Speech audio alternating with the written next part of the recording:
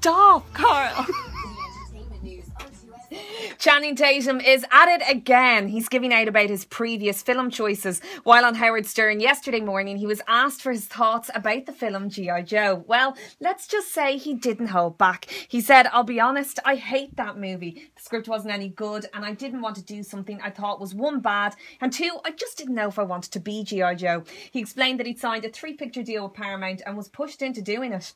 In other news, Jessie J is in hospital recovering from surgery. She told fans that she'd be away from social media for the next few days. She said, "I don't often share personal stuff, especially about my health anymore. I just get on with it secretly. I had an operation yesterday, so I need to rest. I won't be saying what it was for, so please don't keep asking me or harassing my close ones." I'm Lottie Ryan, and I'll have more entertainment news at 2. Sorry.